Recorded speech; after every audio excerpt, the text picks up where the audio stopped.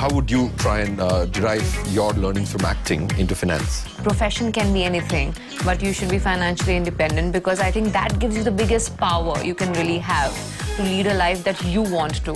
So that was at the top of my head when I wanted to work, that no matter whichever field I went into, I would make sure I'll become financially independent ASAP. I don't want to become the most richest person, is not my ambition, but I should just have a life where I don't really have to look at price tag. I think if all the dads watching, to make their daughters more aspirational, just make sure that the credit cards have their mobile numbers so that they have benchmarks. That was very embarrassing. That was very bad. Thank God that doesn't happen.